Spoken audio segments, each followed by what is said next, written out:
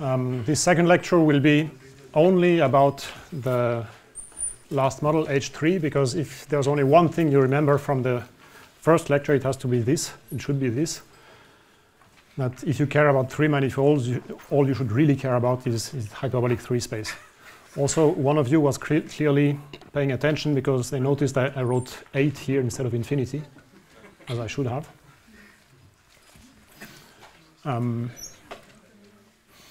Okay, just I didn't really talk about, I do not plan to say anything about the proof of the geometrization theorem that I stated in the previous lecture.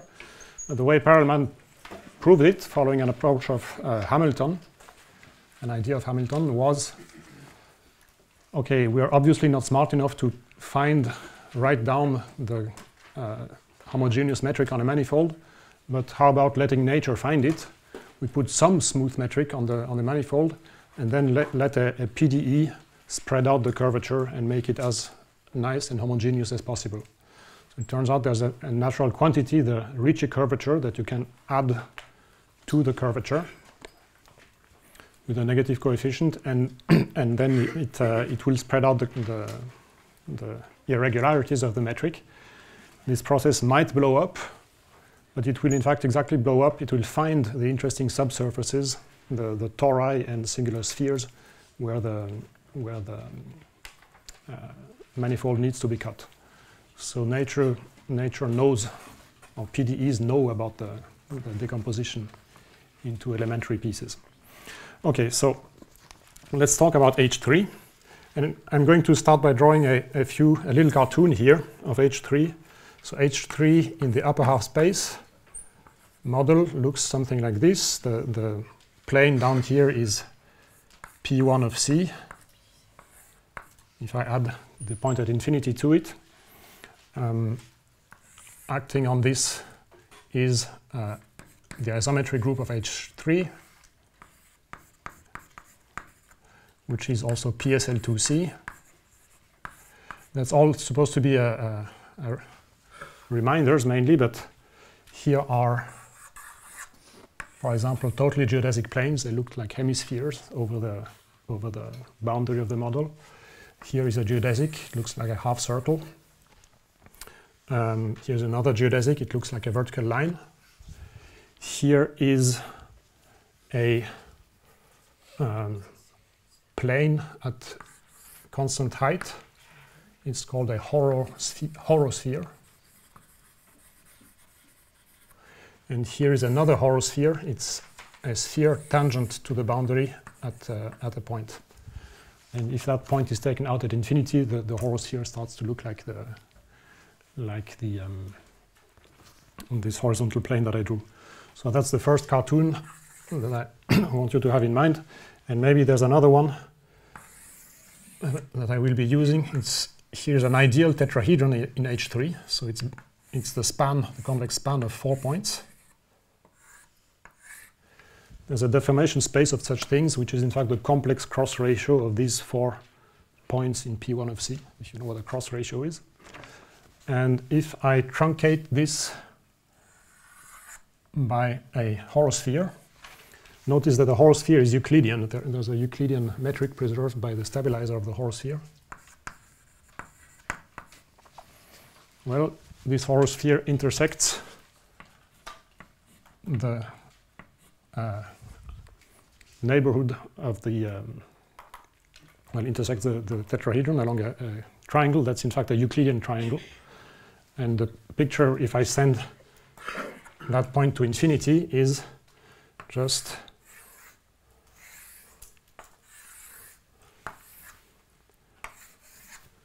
like here, P1 of C, the 4 points, one of them is at infinity, and the red slice here now looks like a horizontal slice by a plane parallel to the floor. I have a choice of seeing this triangle. It's a Euclidean triangle, either up here in hyperbolic space or maybe at the boundary, because I see the same angles here by projecting down. Right. Also a cartoon to have in mind. So I'm going to talk about some phenomena in hyperbolic three manifolds and how we can build many and what they look like. So the first part will be about what's called thick-thin decompositions.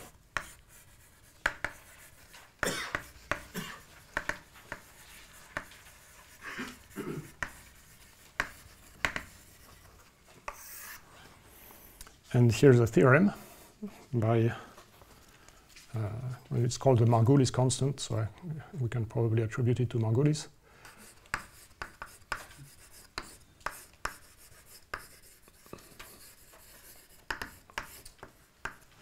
There exists a positive number epsilon such that points in a, I'm going to say, any finite volume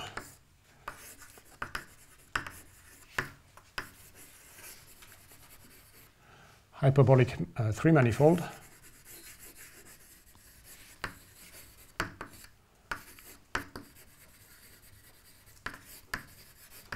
this will always mean complete hyperbolic. So a quotient of H3 by a group of isometries. In any hyperbolic three manifold,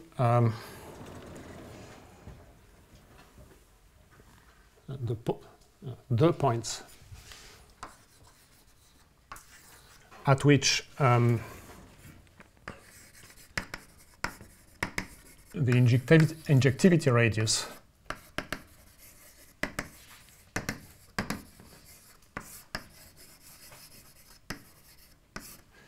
is less than epsilon,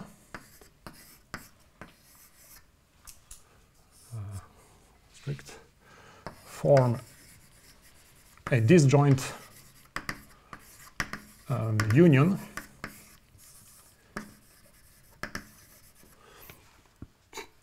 of uniform neighborhoods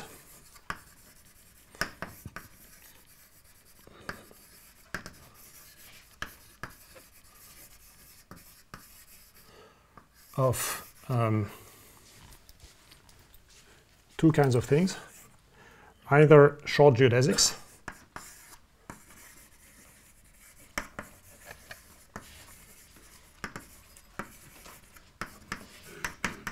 of the quotient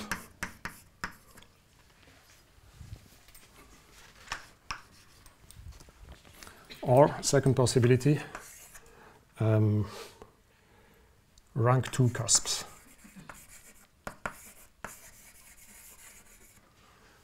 That is to say, ideal points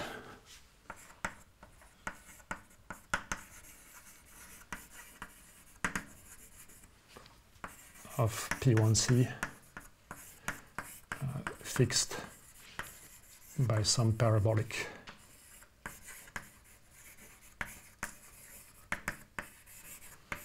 of gamma.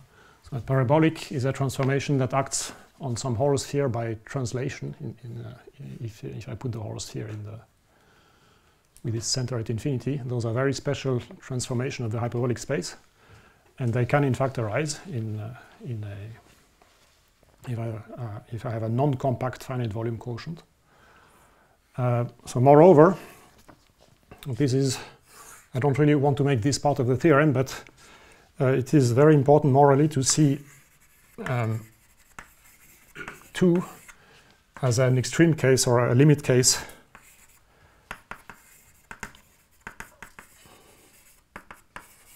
of 1. Picture following. Okay, what's the injectivity radius? It's whenever you're in a manifold, in a quotient, you can ask yourself, how big a ball can I embed around that point? Yes? Shouldn't case 1 be a neighborhood of a geodesic? Uniform neighborhoods of. And when these are points at infinity, but there's a reasonable sense in which we can talk about their uniform neighborhoods. I have to talk about Boozman functions and the like. And is it a finite, essentially a finite union of such things? So, if the volume is finite here, then yes, it's a finite union. If not, obviously not. In fact, there's a version of this theorem where you don't assume finite volume, but you have to say some things about rank 1 cusps as well. So I'm going for the simpler statement.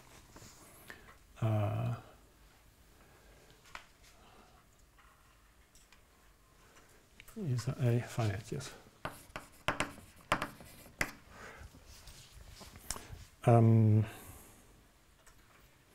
Right, so I ask myself how big a ball can I embed around X, and when the ball starts to bump into itself or into an image of itself in the universal cover, then that's as big as the injectivity radius is.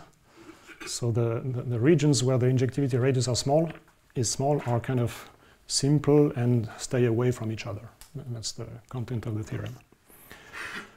The sense in which 2 is a limit case of 1 is the following. If you take a really short, okay, first of all, a typical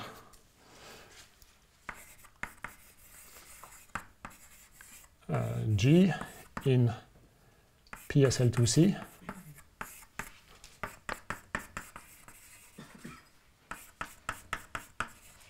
is conjugate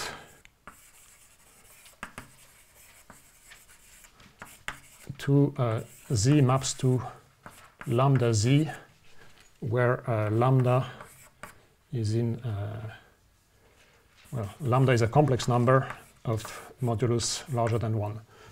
So I guess if the trace of my element is not in the interval -1, 1 or something, -2, 2, then that's what it does. It acts on H3 by preserving a line, an axis that I can choose to be between 0 and infinity. So this vertical line up here. And it translates along the axis and rotates by some amount. And what I see in the boundary at infinity in the plane is a similarity of the plane, right? And the log of the ratio of this similarity is the length of the short geodesic. So let's assume that lambda is really, really close to 1 in modulus, but has some reasonable amount of rotation. Then what I'm going to see is, so 0 is here. Here's maybe a point of C. Here is G times C, P, G times P. Here's G2 times P. And it goes on and on. It goes around the origin. And after a while, it will come back near the positive real axis. But if the modulus is really close to 1, it will come back maybe here, right? And go on and on and on. And it goes around a second time. And comes back here. And goes on and on and on. So that's what a typical really short geodesic does. And what I want you to pay attention to is the fact that big powers can bring back the point very close to where it was. So that's the sense in which 2 is a limit case of 1. Namely, if I look only at this region here, I see something that looks very similar to a lattice of translations. It's not quite a lattice of translations because these are really rotations around a point very, very far away, but by a very, very small angle. So in the limit, it becomes translations. Does that make sense?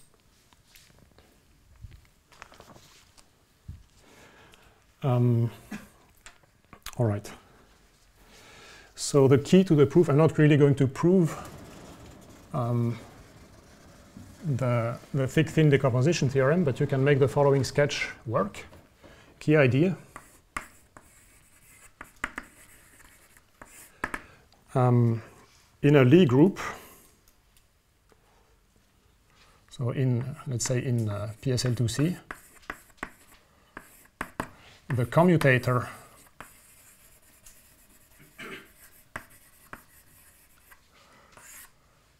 of two really small elements, small means close to the identity,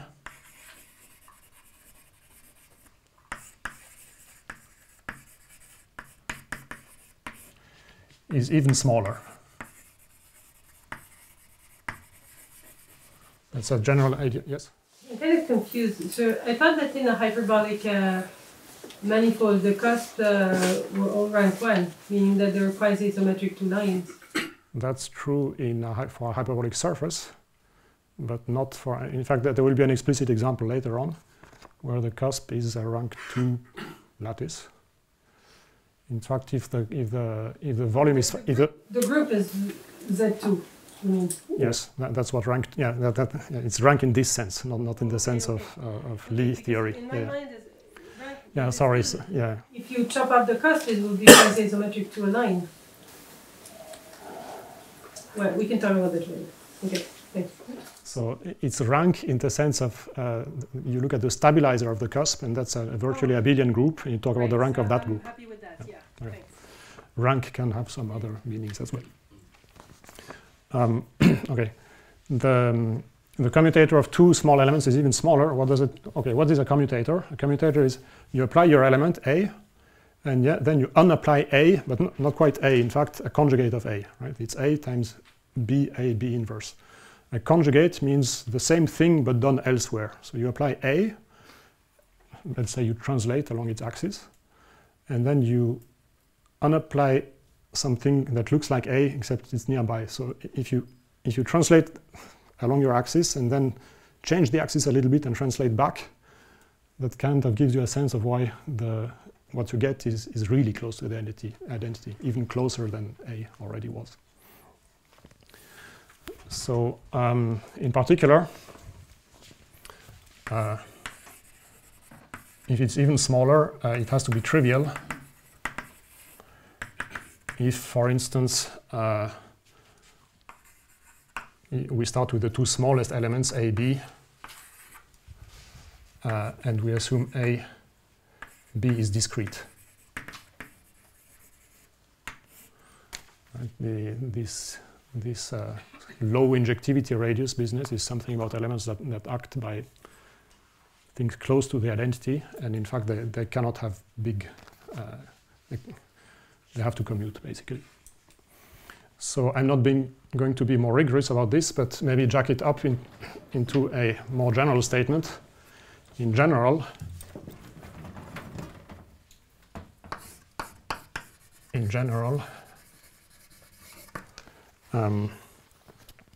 discrete subgroups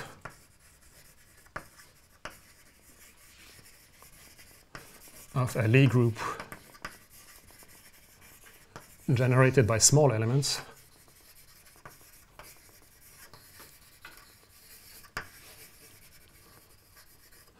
must be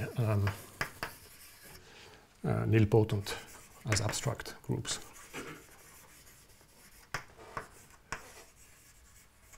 Here abelian, because we are in a very special Lie group.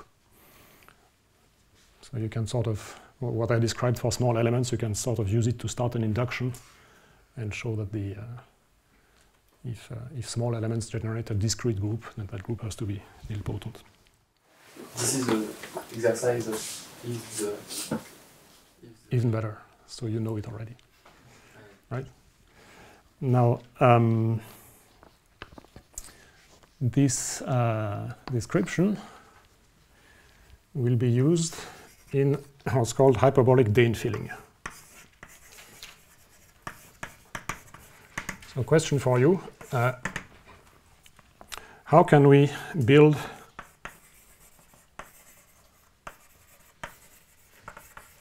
many compact hyperbolic 3 manifolds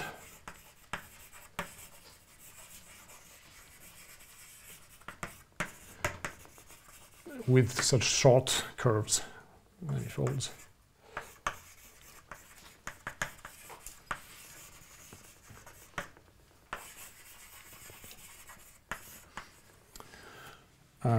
So here's a strategy.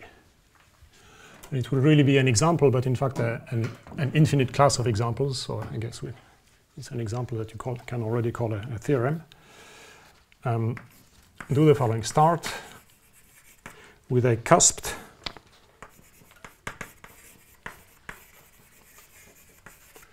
hyperbolic 3 manifold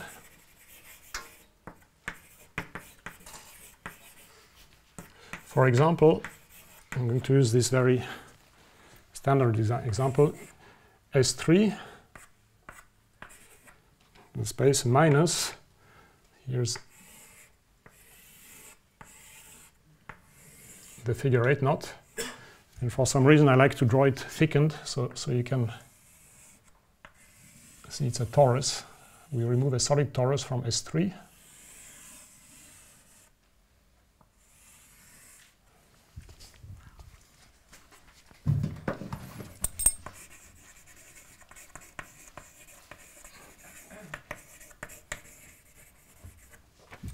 Knotted solid torus. We call this M. And I claim that this is homeomorphic to the gluing of the two following things.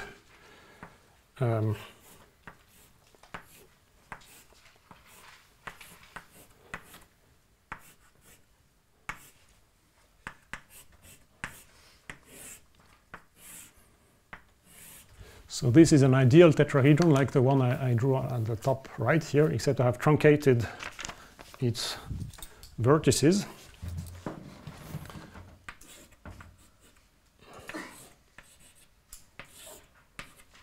So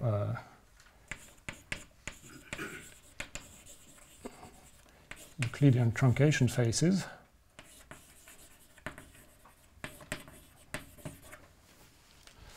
And I glue this hyperbolic truncated ideal tetrahedron to another one.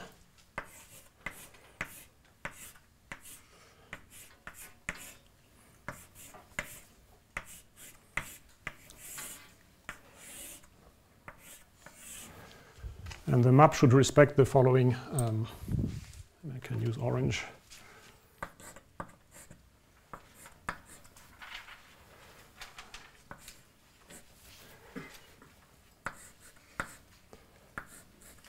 So it should always send an edge, not a truncation face, mind you, not the small ones, but the big ones should be identified, one of this tetrahedron to one of the other, in such a way that the arrows match. And if you look into it, there will be only one way of doing that.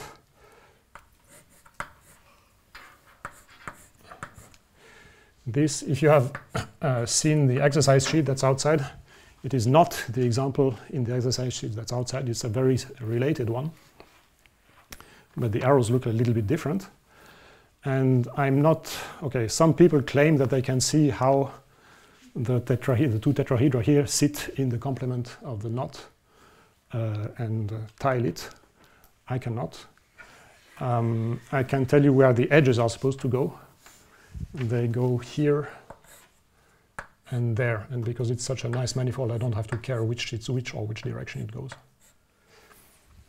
Right, so these edges get identified, the faces get identified. For example, here's a face A, or the face with the dot here is a face that has two simple arrows going out from a truncation vertex, and the only one here that matches is over here. And if you look at which way the third arrow goes, then we're very fortunate, because the identification will in fact work. Right? I have to turn it over as I glue. And if I do it for the for the 4 pairs of faces, then the gluing is that. So there's a way, there's what we call the cusp tiling. The resulting cusp tiling is if I look at this face A here, it gets glued to the face A prime there, right? The truncation face gets glued, not the face itself, but its boundary, because the adjacent dotted face gets glued. So there's really a way in which the truncation faces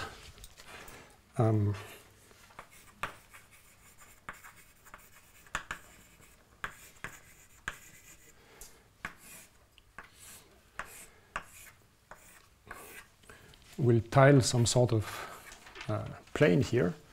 If I want to be very accurate, I have to put the A prime upside down, I think. Right? Because I have to rotate the right tetrahedron to map it over. So this defines a cusp tiling.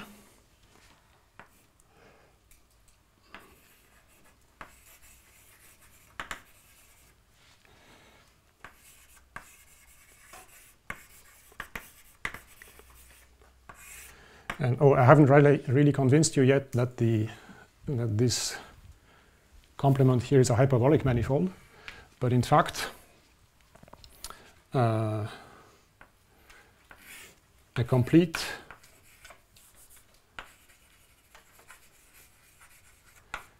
H3 structure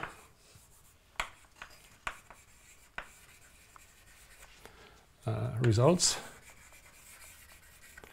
when both tetrahedra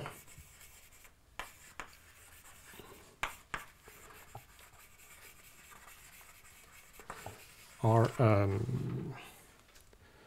regular, so ideal regular.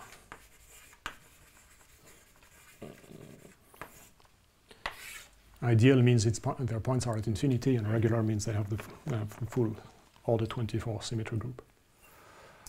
That should be clear because the regular ideal tetrahedron tiles H3 just by reflection in its faces, and what I'm defining here is commensurable with this full reflection group of the regular ideal tetrahedron. Right? I keep it's a subgroup of the finite covolume group that stabilizes the tiling by regular ideal tetrahedra in H3. Okay, so we start with such a manifold. It's not compact, and I've said we wanted to build compact hyperbolic 3 manifolds. So we're going to perturb this in a certain sense that I will try to make concrete and usable. So I mentioned at one point that an ideal tetrahedron, the shape of an ideal tetrahedron, is the same datum as a Euclidean triangle.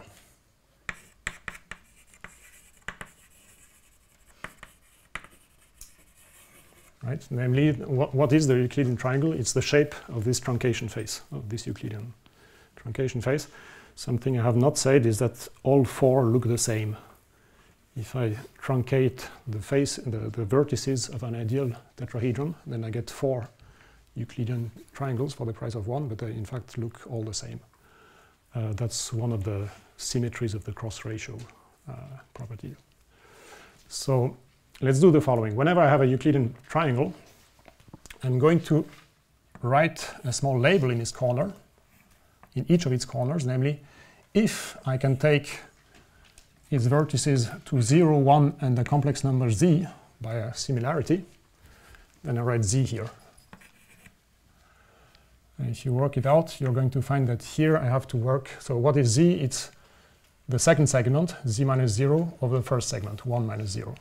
So here I have to write 0 minus 1 over z minus 1, or 1 over 1 minus z. And here I have to write, again, if you work it out, 1 minus 1 over z. You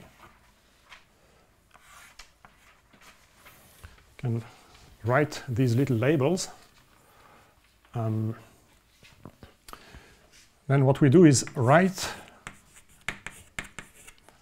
all labels in the cusp tiling, into the cusp tiling.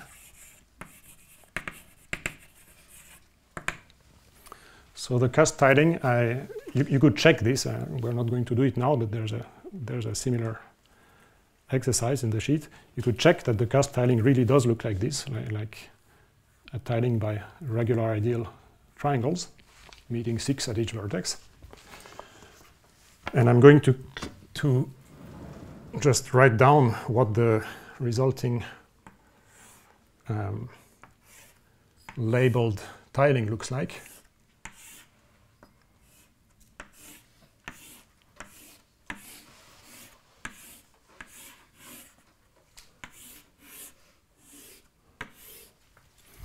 So here are the labels, maybe in red. A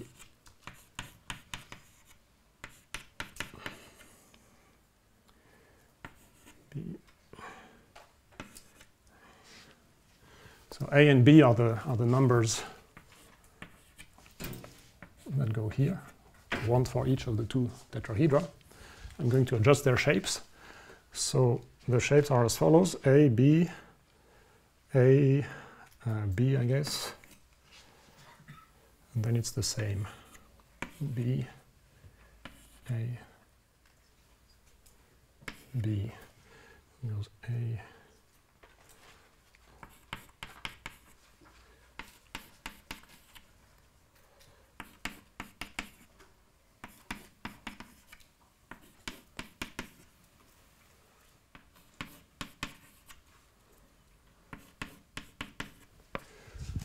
and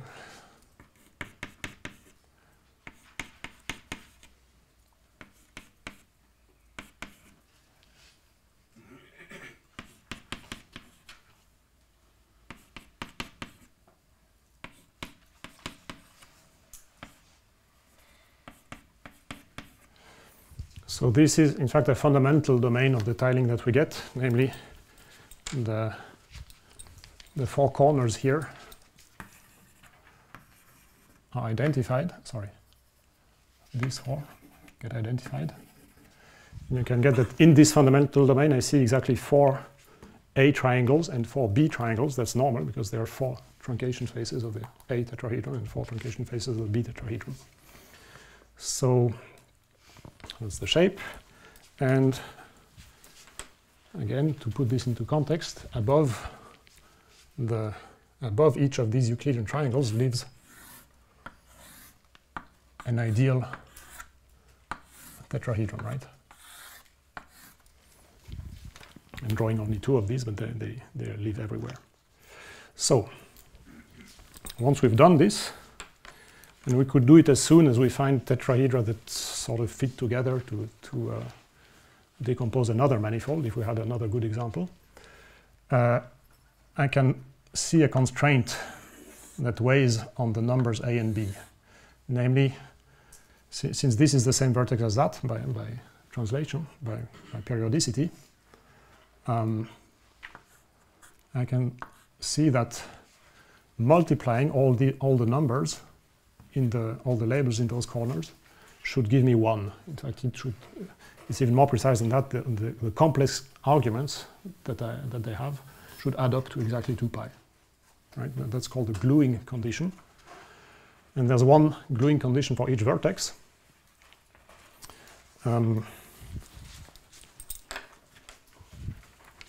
So here's Z2 periodicity.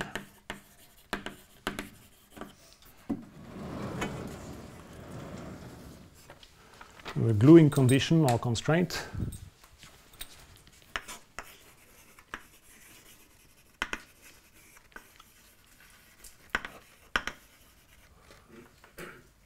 says,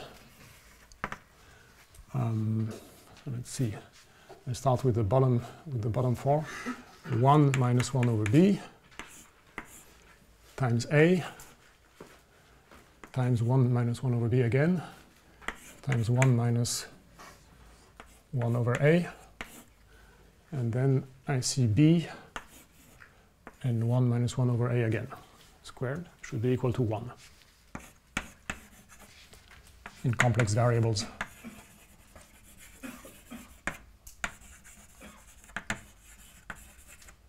A, B. So let's rewrite this to, I guess, A minus 2 plus A inverse, B minus 2 plus B inverse equals 1.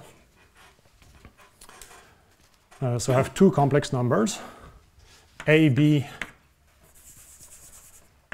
equals b equals e to the, so the sixth root of unity, I pi over 3, is clearly a solution.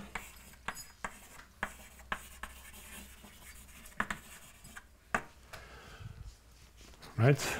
Because this then becomes -1 times -1.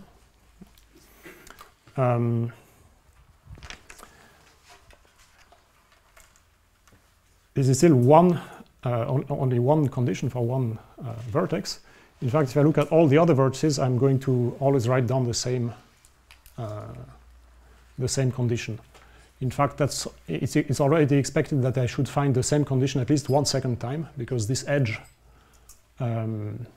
this point here is the endpoint of some edge, some blue edge coming from infinity, and there's the opposite endpoint of that blue edge that has a representative somewhere in the tiling. So I should see each equation twice.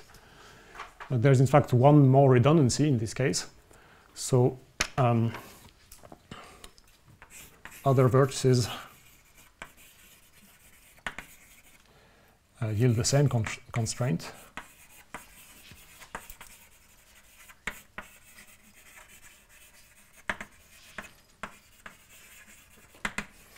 There's in fact a very nice linear algebra that you can do to predict the number of independent constraints in terms of the number of tetrahedra and the number of cusps. In this case, there's 2 tetrahedra, 1 cusp, and the formula says there should be exactly 1 constraint on the 2 variables.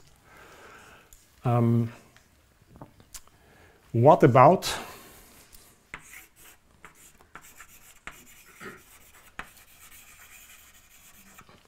nearby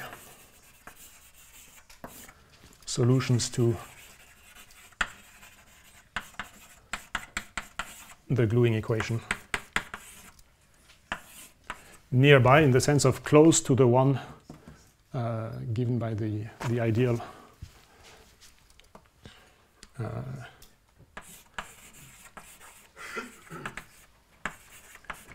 giving the hyperbolic metric.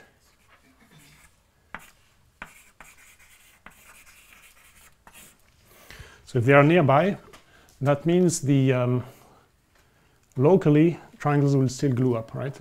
I will still be able to travel around an edge and find a nice developing map that's defined at every vertex. But this Z2 periodicity has no longer any reason of being by translations. This was another miracle of e to the I pi over 3, that I get horizontal periodicity by translation and vertical by another translation. So in general, A prime, B prime will define a solution, a nearby solution, A prime, B prime, will define a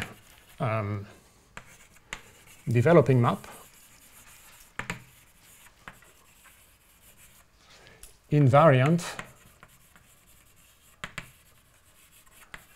under some, equivariant under some abelian subgroup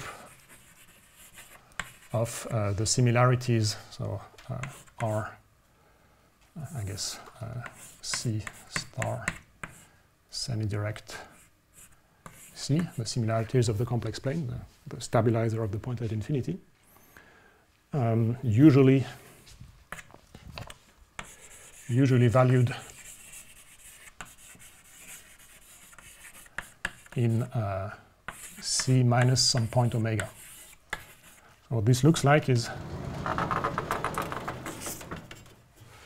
here is maybe my starting triangle, my starting triangle A.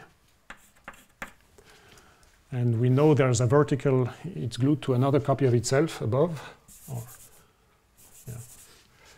A here. It's glued to a copy of itself above. That's not necessarily quite a translation of A. It's slightly rotated, slightly scaled. And there's another one, and who knows. And as I keep developing, I'm going to use A for the I mean white for the copies of the A tile, but this extends, and eventually I see another white triangle.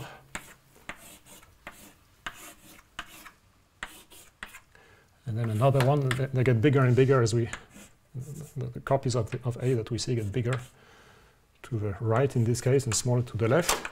And there's a center omega here. Right? The lattice of translations has become a slightly different commutative group of similarities of the plane that preserves this tiling. It's not really a tiling because it wraps around. So if I travel far enough upwards here, I will eventually find triangles that superimpose with other triangles in the picture and so on. So that's what it looks like. And I guess if I could name this one 0, 0. This is a 1, 0. This is a 2, 0. And this would be, choose one, doesn't matter which. A 0, 1, a 1, 1, a 2, 1, and here comes a 0, 2, and so on. Right? I can coordinatize these by just using z2 coordinates from over here and wrapping them around. Now the key insight, and that's something again Thurston realized, is that since AB, this value we started with, is a generic point of the solution space to the gluing equation, as we perturb a little bit, we can basically, there will be locally a unique way of ensuring that the PQ copy gets superimposed exactly on the 0, 0 copy. Excuse me? Yes? So, which one is called den filling? I'm getting there.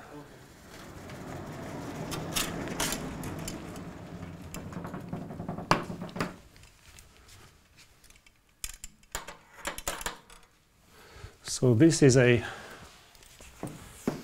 transversality statement.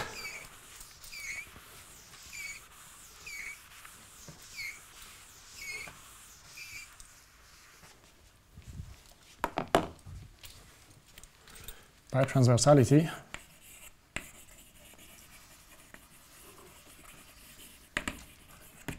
since A0, B0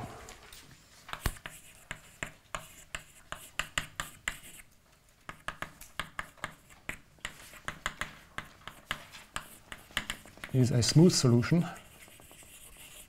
is a smooth point.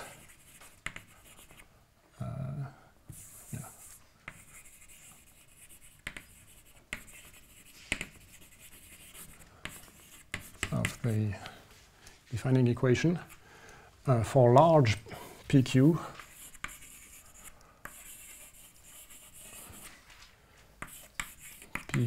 there will be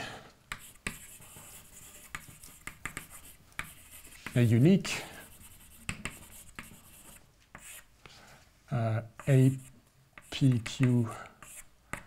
BPQ near N0, B0 such that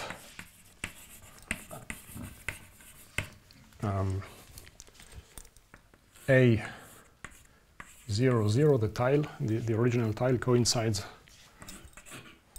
with A PQ. So you have to imagine that this nice sunflower really closes up in an exact way after turning around once, and the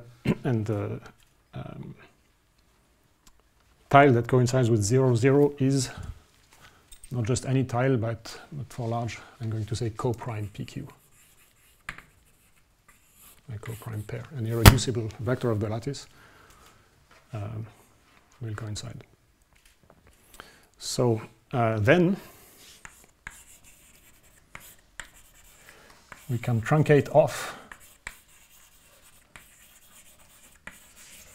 How did I phrase this? We can truncate off a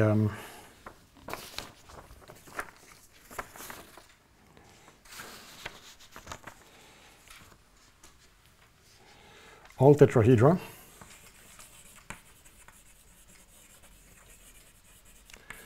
by a uniform neighborhood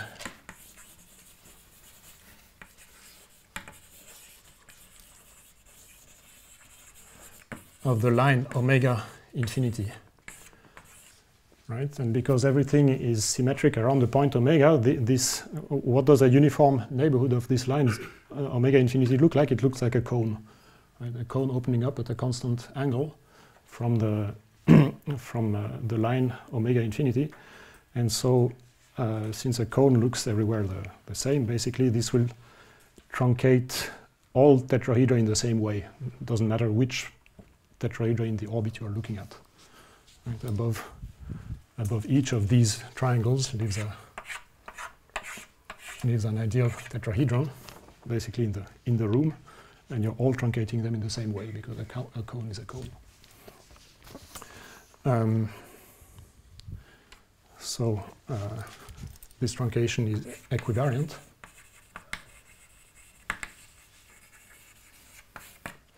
And glue back in. Omega is the point omega. It lives in C, but more generally in P1 of C. In C union infinity. So there's this line connecting omega to the point at infinity, and the group of similarities of C that preserves the tiling also preserves in H3 the line omega infinity. It's some group of rotations, translations are on that line. Sorry, the developing map, is that kind of like developing the cosp? Yes, so it's a developing map of this combinatorial picture. You forget it had angles and everything. You just keep the torus, and you affect new shapes to them, and that's called a developing map. It maps to C, to the plane C, with its complex structure. So we do this truncation and glue back in.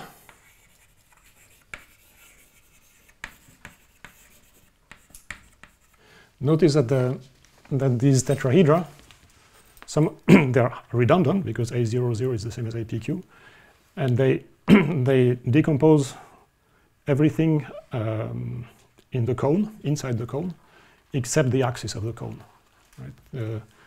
Above this point, there's nothing, but sufficiently high above any other point of the plane, there is some tetrahedron that covers that region. So we glue back in a solid torus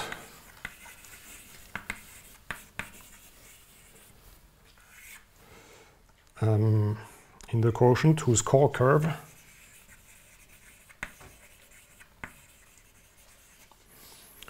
is given by, is generated by whatever is left. Basically, we've killed PQ, we've killed the PQ translation in the stabilizer of the cusp. So what's left is a similarity taking A00 to A P prime Q prime, where P prime Q prime is a complement. P prime Q prime Z, or sorry, Z times P prime Q prime plus Z times PQ is Z2. Right? So that in order to have all of Z2, that's this Z2 over here. In order to get all of Z2 as a direct sum like this, I had to assume PQ was primitive. And then it has a complement, and we can really see this solid torus is the quotient of the cone that I described, the uniform neighborhood of this axis. by the rotation translation of parameter p prime q prime. So that's it's basically very short, but has an angle that I have little control over. It depends. I mean, when you have the point pq in your lattice z squared, then its complement p prime q prime is basically almost the same direction, but it might look shorter, much shorter, a little bit shorter. You have little control over its size. So this becomes a statement about the close directions mean the length of this similarity is very short, but uncontrolled size means the angular component is very well, it is not a priori small. So topologically, what have we done? Topologically, we have taken the complement of this torus, this knotted solid torus, and glued back in a solid torus that killed a slope pq on the boundary of the knotted solid torus. And that's what the infilling is called. Oh, that's what, sorry, so is called the infilling.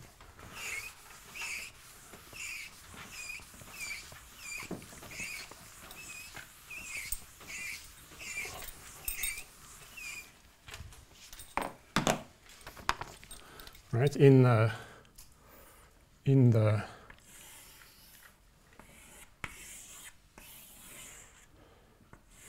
this solid torus that had I'm only drawing part of it, but that was tiled by Euclidean triangles, we have attached topology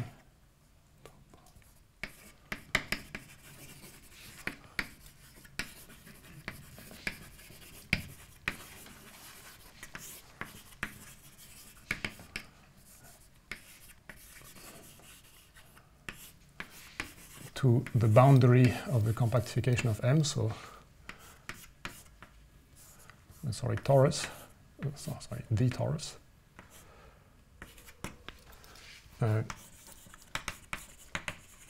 killing the slope PQ.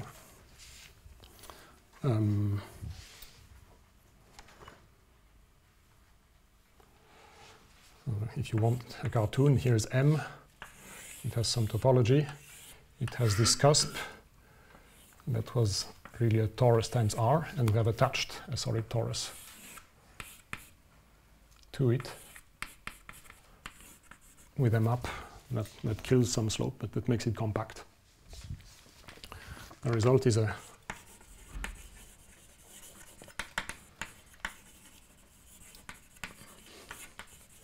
compact hyperbolic 3-manifold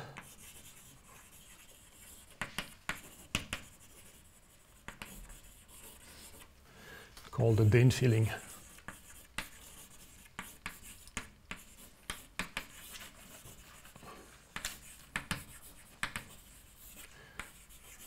Of M. So theorem by Thurston, but I have basically proved it in this example.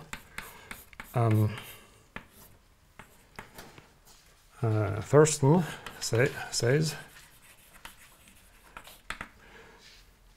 if M is a cusped, let's say a one cusped for simplicity, one cusped hyperbolic 3-manifold,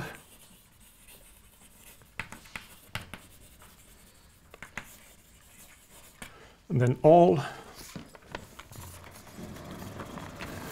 but finitely many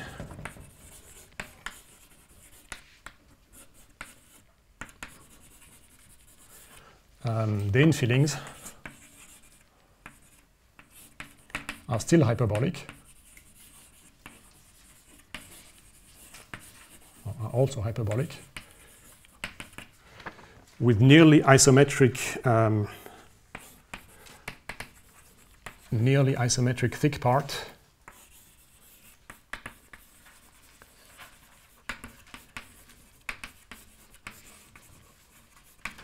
if PQ is large. So PQ are the parameters of the Dehn filling. And nearly isometric comes from the fact that for large PQ, the perturbation AB had to be only very small. Also, the volume decreases under such fillings. So vol of M PQ, it may be a little bit counterintuitive because it might feel like we're adding something. We're adding a solid torus, but in fact the volume goes down.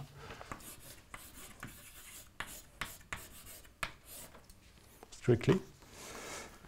So this can be proved using something called Schläfli's formula.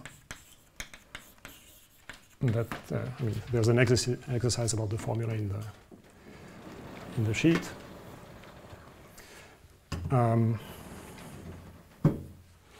Now, this might look like one little trick to generate some compact hyperbolic 3 manifolds, but it's in fact a very ubiquitous phenomenon. So that's the content of the last theorem I want to mention. So a theorem that's almost an observation, really, by Thurston and Jorgensen.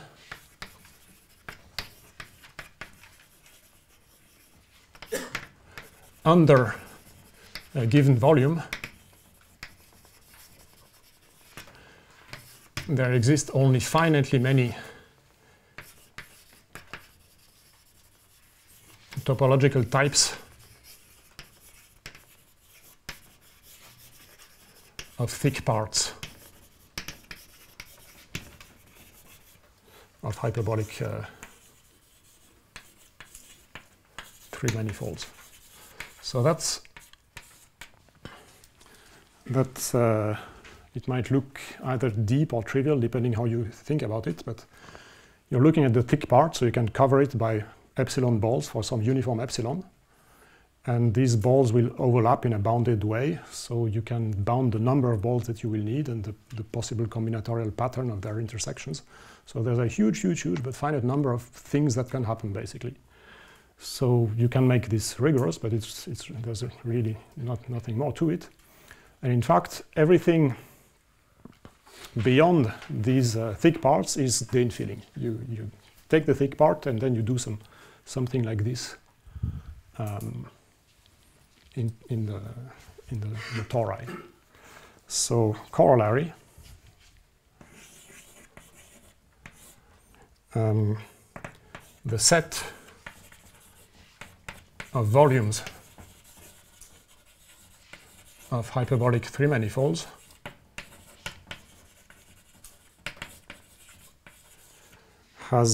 is well ordered, because basically everything is a Dehn filling on one of finitely many thick parts under a given volume, and Dehn filling always takes the volume down. It's well ordered, and in fact we know the type. You're talking about compact. No, I do mean to include the cusp ones. So the cusp ones will be the accumulation points of this, the volumes of the cusp ones. And the type is omega to the omega, so that means there's basically one hyperbolic manifold of smallest volume. It's in fact known nowadays which one it is. There's one, then there's a next one, smallest possible volume, and the next one, and the next one, and the first accumulation point, that's the smallest volume of the smallest one cusp manifold. And if you look a little bit further, there will be a second accumulation point, and a third accumulation point, and so on. And then the first accumulation point of accumulation points, that's omega squared. That's the smallest two cusp manifold. It goes on and on and on, and you add accumulation points of accumulation points of accumulation points. You add one word to that sentence each time you add one cusp. And it goes up to this ordinal here. Thank you, I'm over time.